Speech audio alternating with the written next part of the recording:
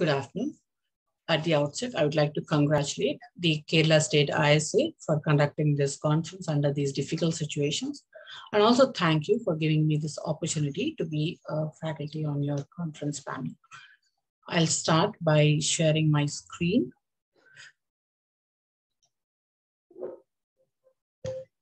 How many of us actually monitor for postoperative cognitive functions in the perioperative period? I'm sure not many of us, unless it is a part of some thesis or a project. Let's look at a patient in the PSC clinic. A 60-year-old man walks into the clinic and says, my brother who is 65 years had a fracture in his leg after surgery, my brother had erratic behavior. Will I also have it? He has some problem remembering names and doing some tasks since he returned home after surgery. Is it because of some continuing effects of anesthesia? And how long will that last?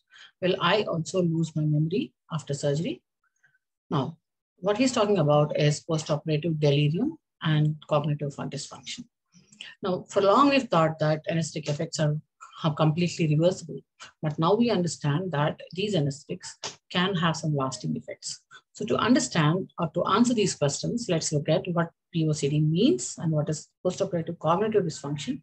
What is its relation to anesthesia? How do we assess the risk and manage these patients? It's important for the anesthetist to understand about postoperative cognitive dysfunction because there have been links of POCD with anesthesia and surgery. And in order to counsel the patients appropriately and also to adopt techniques to minimize the POCD, we need to understand how it's caused and what causes it. What is cognitive dysfunction?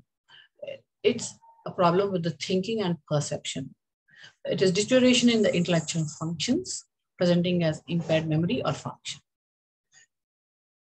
So we have a spectrum of cognitive dysfunctions that is from delirium to minimal impairment of cognition to dementia.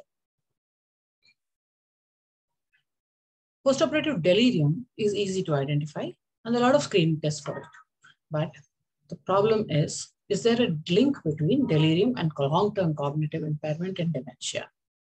Now, some studies have identified that there are certain risk factors for postoperative cognitive dysfunction, like increasing age, fewer years of education, depression, previous stroke, lacuna, sedative drugs, time spent with a bispectral index less than 40, postoperative delirium, postoperative infection, and pulmonary complications.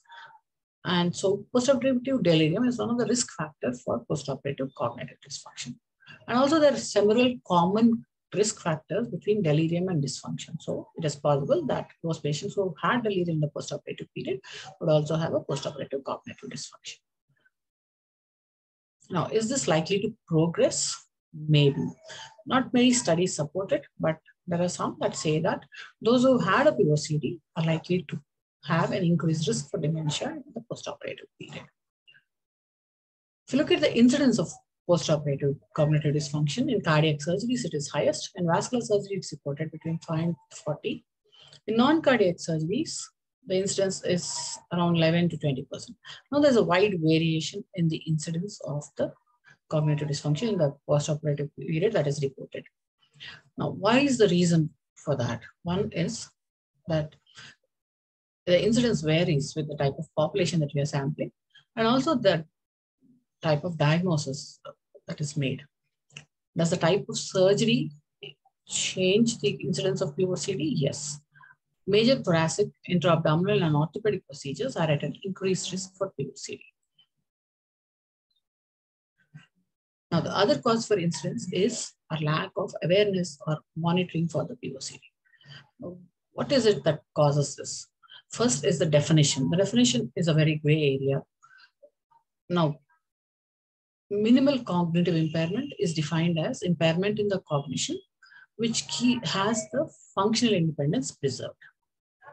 Whereas major cognitive disorder is cognitive change where there is an interference with the daily independence activities. Now, most of these definitions are not really black and white. There are a lot of gray areas. So there is a barrier for identifying postoperative cognitive dysfunction. And also, the problem is that it requires multimodal testing for identifying POCD and confirming the diagnosis. Several tests have been described for identifying POCD, but there's no consensus on which test is the best. In the general psychiatric clinic or the geriatric clinic, an abbreviated mental test or mini mental state examination is commonly done, but then these fail to identify the subtle changes that occur in the postoperative period. So in the perioperative period, Montreal Cognitive Assessment Tool or Edinburgh Cognitive Exam or quick MCI screen can be helpful. Now, these are the various screens that are available, and some of them have even been adapted for the Indian scenarios. So the comparison of these tests show that most of them have good sensitivity and specificity, and they can be easily downloaded online if you want to use them. But there are several confounding factors for these tests. For example, pain can interfere with the testing. So the optimal time for testing it in the perioperative period is when the patient is minimally affected by anxiety and pain or acute medications. And the problem is that it takes a long time and we need to have some dedicated clinics to do the testing. Postoperatively, again, there's a lot of interference or confounding factors for the testing. Ideally, it should be done at 1 week and also 3 months of the procedure. So a decline in the Z scores using one of the tests is how we identify that there's a cognitive decline. And when this happens, we need to look at the scores with the background of the age, gender, and education. And if it is severe, we should consult the geriatrician or a neuropsychiatrist. Most of the time, this is self-limited, and long-term follow-up has shown that there is a significant improvement with time. By 2 years, less than 10% had a continuity of POCD. One of the large studies, the Optima study, has shown that the cognitive dysfunction is greater in those patients who had a pre-existing cognitive decline as opposed to those who have had a non-normal cognitive decline. So identifying these patients preoperatively can help us. When we consider that anesthesia is going to influence the POCD, we need to know how it is going to do that. A lot of translational research is focused on the interaction between anesthetic agents and this long-lasting effect on the cognition. A lot of what we know today is interpolated from the Alzheimer's disease. In Alzheimer's disease, there are interneuronal neurofibrillary tangles which undergo aberrations and also neurochemical changes that happen. And it is possible that the anesthetics influence the cognition by changing these neurofibrillary tangles and causing amyloid plaques. Studies have shown that volatile agents can affect this Alzheimer's process, and intravenous anesthetics can in fact have a beneficial effect by inhibiting these Alzheimer's processes. It is another theory that has been purported is the role of neuroinflammation in cerebral microemboli. And this may be the reason why it is commoner in those patients who had a cardiac surgery. Microemboli can happen during cardiopulmonary bypass and can lead to multiple cerebral infarctions leading to postoperative cognitive dysfunction. There are several modifiable factors during anesthesia that can help in reducing the postoperative cognitive dysfunction like hypotension, hypoxia, and altered cerebral perfusion. One of the large study on POCD has more than about 1,200 patients had failed to show an association between any of these factors and POCD. However, some studies on cardiac surgery have shown that cerebral hypoxia could be contributing to changes in the cognition. Similarly, does the choice of anesthesia matter? This is again a contentious issue because some studies have supported propofol, whereas some studies have supported sevoflurane. And there are some last studies that have said that the choice of the anesthetist doesn't matter, but it is the depth of anesthesia that can be responsible. And a depth less than 20 was associated with a higher incidence relief. But again, another study has shown that light anesthesia had a higher probability of having cognitive decline in the 4 to 6 weeks after surgery. Does regional anesthesia, by avoiding these drugs, confer any protection? Some studies have shown that there's no difference in the incidence of delirium or a POCD in those patients who have undergone regional anesthesia or general anesthesia. Now, whenever we talk about anesthesia, there's always an underlying surgery. So how do we, and we know that the neurocognitive dysfunction is related to the neurochemical changes and which can be caused by stress of surgery as well. How do we separate the effect of surgery from the anesthesia? And this can be done only in translational studies. However, the results of translational studies are not consistent. Some have shown that anesthetics, especially volatile agents, can have an effect on the long-term memory, whereas some did not show an effect. Now, is there a prophylaxis or a therapy against POCD? Dexmedetomidine is one of the promising candidates, and studies have shown that it can offer some anti-delirium neuroprotection. But not all studies support these results. There are some studies that have shown that there's no significant reduction in the delirium or cognitive dysfunction at 3 to 6 months, even in those patients where dexmedetomidine was used. Some people have even tried remote ischemic preconditioning in cardiac surgery and also antioxidants like N-acetylcysteine to see if the incidence of postoperative cognitive dysfunction can be reduced. So for now, we do not have any treatment for postoperative cognitive dysfunction. So we need to look at how we can actually prevent it or reduce the incidence. First step starts in the preoperative period with chronic disease management.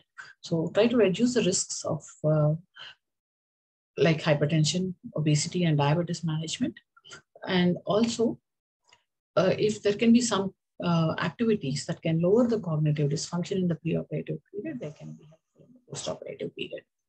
Alcohol is strongly related to delirium and long-term cognitive dysfunction, and abstinence from alcohol can help. Similarly, benzodiazepines can increase the risk of delirium and hence should be avoided. In the pre-anesthetic evaluation, it should be important for us to document any visual and hearing impairments so that these don't contribute to further cognitive dysfunction in the postoperative period. And also general improvement in the general health can help, like improving the magnesium levels can reduce the incidence of Alzheimer's. Now there's a paradigm shift in the fasting guidelines, and reduction in the fasting times for clear fluids can also reduce the risk of POCD and delirium. It is very common to have polypharmacy in the preoperative period, and it has been shown that association between benzodiazepines and reduced incidence of cognitive dysfunction. Hence, these should be avoided. And also, if the patient is on chronic psychoactive medications like anticholinergics, it should be important to continue these things. Most important thing is discussion with the patient. Now we have found a patient who was willing to discuss these things. Now, what are these answers that we have for this patient? So will I also have it? Can anesthesia cause delirium? Well, yes. Is there a genetic predisposition? Yes. Is it because of continuing effects of anesthesia? Maybe. How long will that last? We still do not have an answer for that. And will I lose my memory too? Well, it depends on the risk assessment and the coexisting problems, the type of surgery the patient is likely to undergo, and also the intraoperative and postoperative complications. Can we do something to avoid it? That is what we need to look at. Now, intraoperative monitoring for the depth of anesthesia is important because both low and high BIS values have shown to be associated with POCD. However, the large ISPOCD study has failed to find any association between POCD, hypoxia, or even the cerebral oxygenation monitoring. There's no clear evidence to show that anesthetics use can increase or reduce the probability of POCD, but there is some support to say that propofol can help in reducing the incidence. Again, there's no evidence that regional anesthesia can make things better, but pain management definitely, yes, can reduce the incidence of POCD. So to summarize, preoperative factors that enhance the postoperative cognitive dysfunction are age, existing cognitive dysfunction, pre-existing comorbidities, and low education level. And hospital-associated factors like environmental change, duration of hospital stay, and sleep disorders. What can help are minimally invasive surgeries, pain management, early discharge, and improvement in the sleep quality. And postoperative factors like inflammation, pain, sleep disorder, and opioids can aggravate it. So if you look at the Management plan for postoperative patients who are at high risk for POCD. First is identify the risk. Age more than 65, existing cognitive dysfunction or a suspected cognitive impairment, previous history of stroke or poor functional status, patients undergoing major surgery with the expected time of more than 1.5 hours. And if there is a high risk for postoperative respiratory complications, these are the high risk patients. In these patients, it's important that we do a cognitive testing preoperatively so that we can identify postoperative cognitive decline and see if there is a need for a specialist assessment. And also review the pharmacy that the patient is using, optimize the chronic diseases. And if they are on hearing or visual aids, continue with them. Alcohol abstinence, reduce fasting times, and rehabilitation for cognition can help. Similarly, correct anemia and electrolytes. So once the patient is optimized, there should be counseling for the possibility of postoperative cognitive dysfunction and give the surgical options, that is minimal surgery with a lesser duration, take adequate consent, monitor the depth of anesthesia, provide adequate analgesia, maintain the blood pressure and oxygenation post-op, continue with pertinent medications, avoid any high-risk medications, and this will help a long way in prevention of the postoperative cognitive dysfunction. So to conclude, the decline in the cognitive function after surgical event and associated anesthesia is recognized as a problem in the elderly population, but lack of agreed definitions and identification is the barrier, and we need to have these for appropriate assessment of these patients. The cause of POCD in the postoperative period is still debatable. The role of anesthetics is inconclusive, but minimizing POCD remains a perioperative priority. So consider reduction of its incidence by looking at all the plausible factors which can be modified. So improve perioperative pathways are useful in reducing the risk of cognitive decline in the postoperative period. Thank you.